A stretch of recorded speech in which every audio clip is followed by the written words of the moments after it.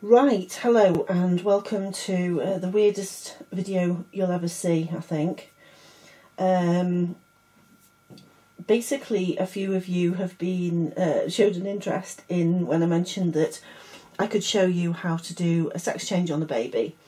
So basically, I'm doing one on this little girl, boy, and I thought, well, I'll show you while I'm doing it.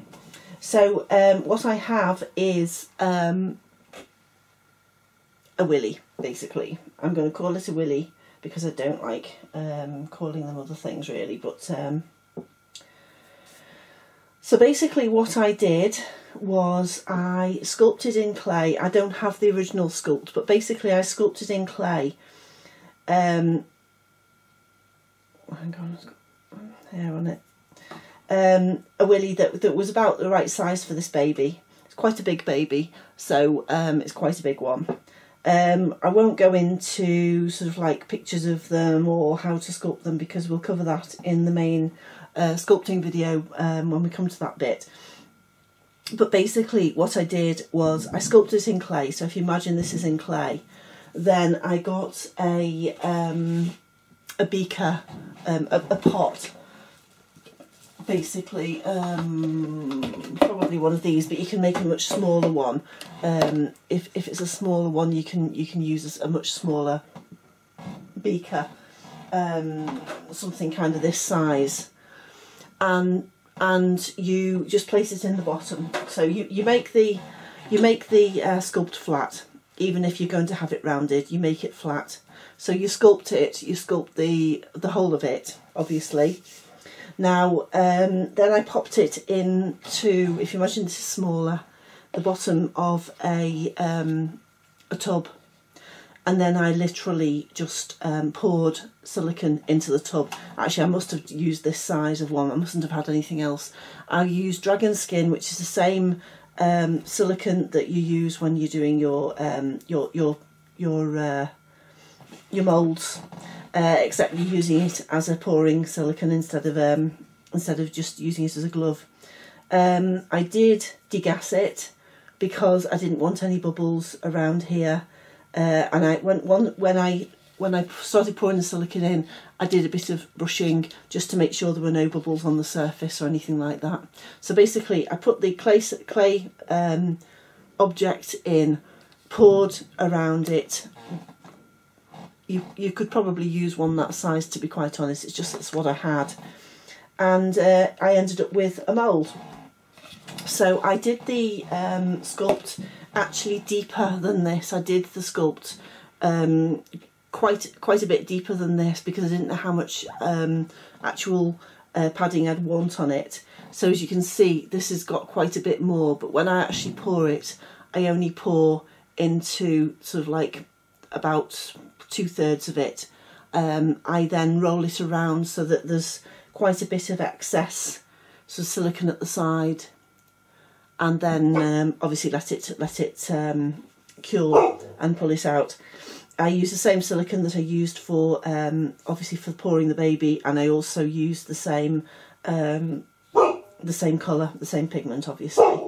So basically, I'm going to show you how to stick it on. So obviously this baby is a baby girl, as you can see, and I'm going to change her into a boy.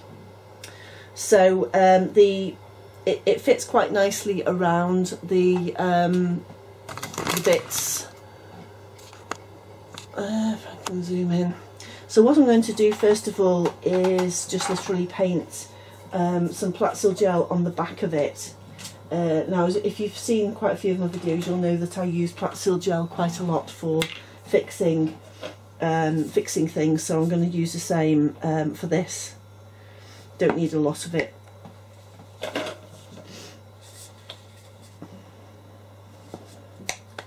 So I'm going to swish this around, and I'm just going to use this clear because I don't need. It's going to just go as be used as a glue, basically.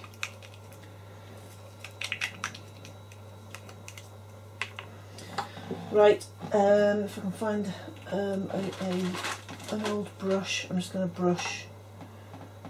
Oh, there's one. one I was using earlier. Doesn't have to be fancy.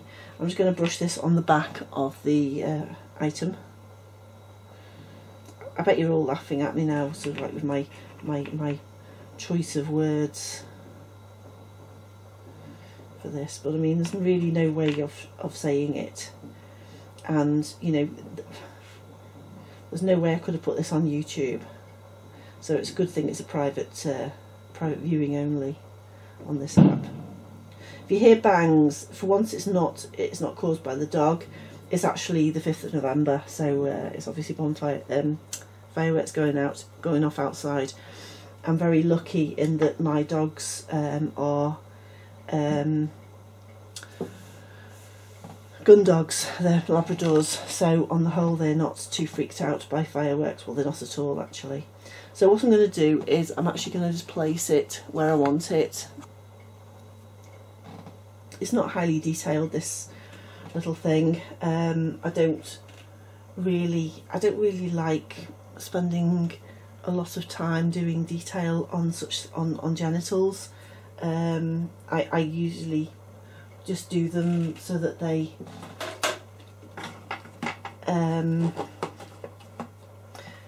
they're just to represent them, if you know what I mean. I'm going to have to leave that.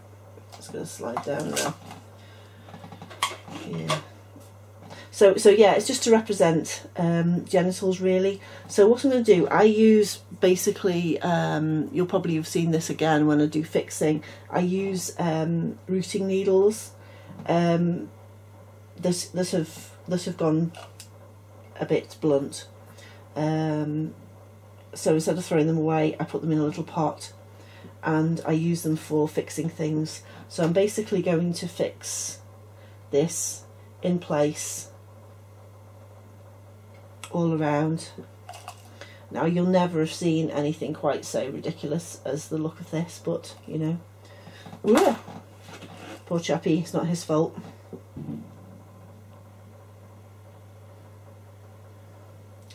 This little lad's going to be called Toby by his mum, so we'll give him the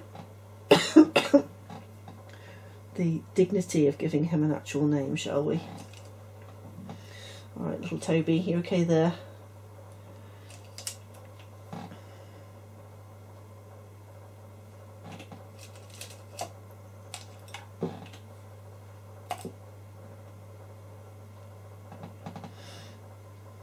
So I'm just going to pin it all the way around so that it's in the right place, and let it set, let it cure. Flaxseal's pretty fast curing, so it shouldn't take too long.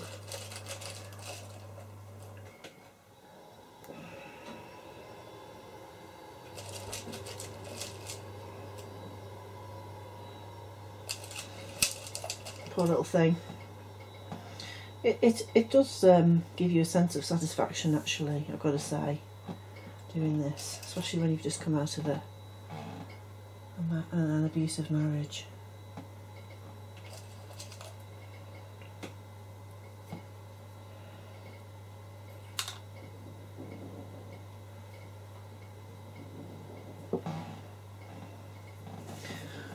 There we are.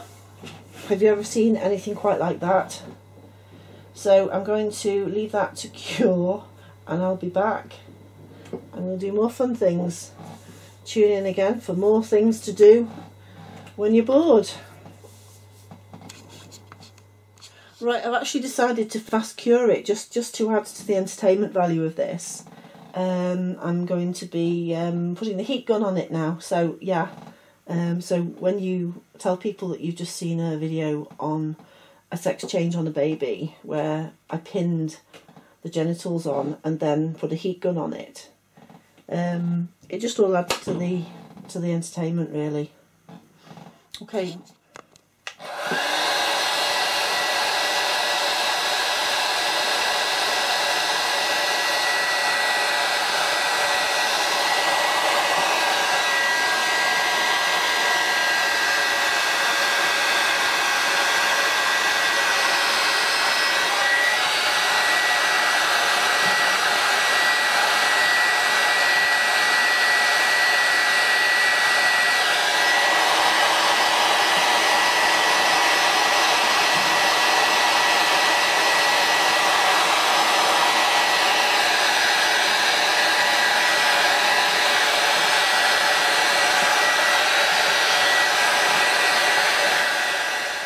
Well, the edges of the glue, the silicone, have actually cured. I would imagine the middle bit probably hasn't done yet because it won't have actually got the heat on it. It would have been the edges, but that's okay. But it just means that we have to be really careful when taking the pins out that it doesn't move or force it, you know, in any way. Now, taking the pins out, watch you've let it cool down quite a bit because they are quite hot. So I just put them back into my pin tub, my wicked pin tub. So I use these pins a lot. They're really handy because obviously they're no good for rooting anymore, but they're great for holding things in place. So if ever you have to sort of do a hand transplant or a foot transplant or an anything transplant, they're very, very handy for pinning it in place, or even a head, because what I've done in the past sometimes is mould the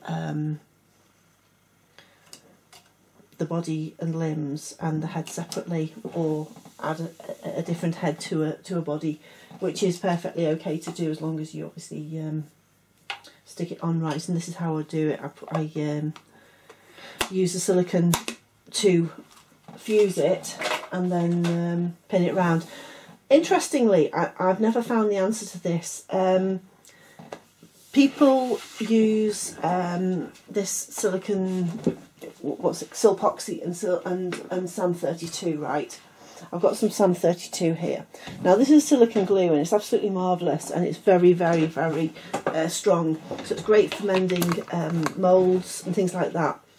Not use in moderation on your baby because it's quite a hard silicone. So if you use it you sort of like fairly thickly to maybe, I don't know, for anything, you'll find it actually oh, it's just done something really stupid. It actually cures quite hard and like a piece of plastic. So be careful about, well, I can show you from this stuff that's on the edge of the tube. But what I've never worked out is, right, why the stuff in the tube doesn't harden. This air dries. It's not an A and B thing. There's no catalyst on it. It air dries. So if it air dries, obviously you have to make sure you get the cap back on it really quickly on the tube. But so presumably if it's encased in something, it doesn't get to air and it doesn't dry. Okay, so if you put a piece of silicone to a piece of silicone, like say a head onto a body, the air's not going to get to it, is it? So how is that going to cure if it's inside between two pieces of silicone? That's what always confuses me. I've never had an answer from that, even to people who really know, like Tom McLaughlin. I know the edge of it will dry, but if you then peel it away, is it really going to be stuck? So anyway, so basically I don't use Silpoxy for that type of thing. I only use it for really mending moulds, and just occasionally I'll use it for I don't know what I'm talking about Silpoxy now, but basically I'll sometimes use it for painting if there's a really difficult area, but we'll talk about that at a different time. So this is basically it. It's just like a plastic. It's like the stuff that you use in the bathroom to seal the bath. It's quite hard, and you really don't want that on your baby. You can dilute it and use it as a paint, and that's fine. It's not too bad.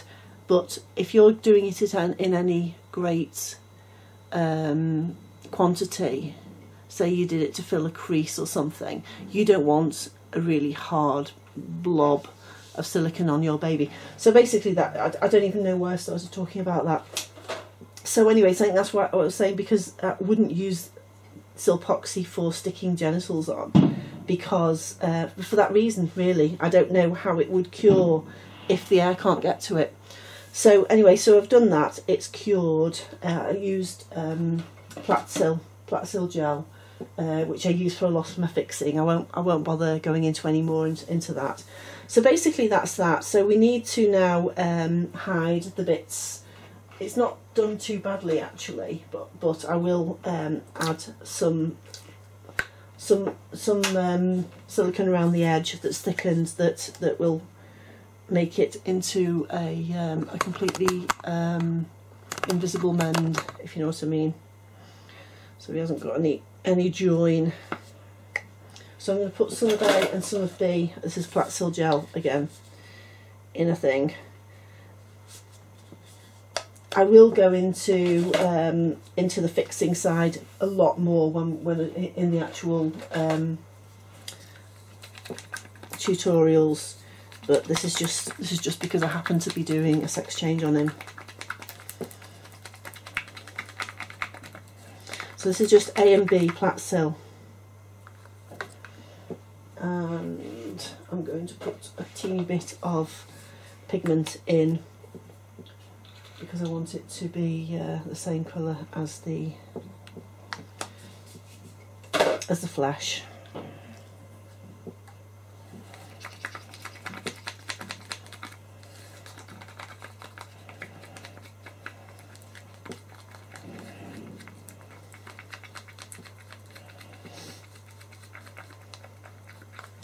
Okay, now if I wasn't sort of a bit short of time, I might just put some of this around thinly before I use the thicker stuff, but I'm not going to. I just put some thickener in. That's this again. This is Thivex. Again, I'll go into this in more detail when we come to the fixing side of it.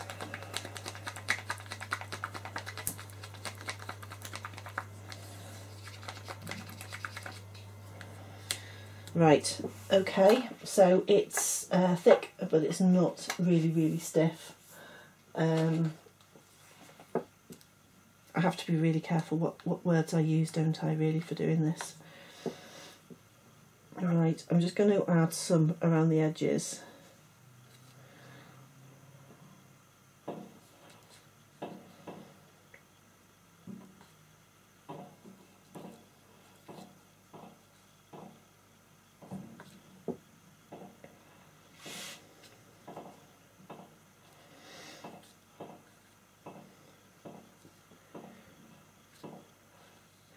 Somebody's having a good time with the fireworks out there.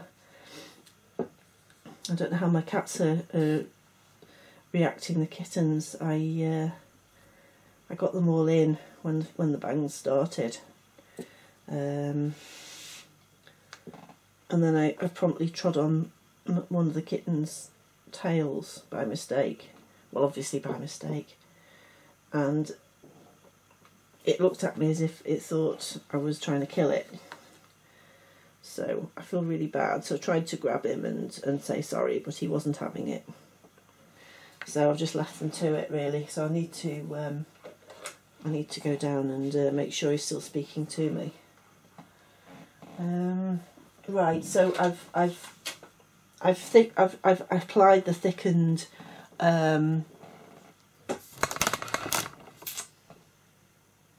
I don't know why, but I just want to laugh. Okay.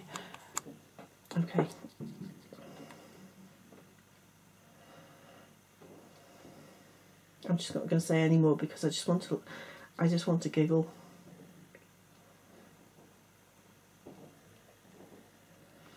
There we are. So obviously underneath the sack, you don't have to smooth it too much, but the top bit needs to be blended in with the actual tummy, whatever you call it. Oh, somebody's at the door. I hope they don't come up and see my... Right, hang on, I'll come back in a sec. Right, okay. It was just a parcel. I had this crazy idea to join a gym. Don't ask me what came over me. yesterday. So I'm thinking the swimming really more than anything. So I ordered a bag. I thought, I'm going to the gym, I need a bag. So I've bought a bag. So that's the first step, isn't it? Right, okay, so that's quite nice. So basically, yeah, so like when I'm doing the fixing, I'm dipping it in basically solvent, just Bob Ross thinner, and with a fan brush just blending it so that there's no brush marks or anything. The wetter the better. That's a good one. That could be my new motto, couldn't it? The wetter the better. Okay. Right, so that's that really. That's all you do, and then obviously it needs to be cured again. And my little girl May is now a boy, Toby. So May has been turned into Toby. So yeah, so I said I'd show you, and there you go. So I'll cure that, and then we're done. So there he is, very proud of himself. Okay,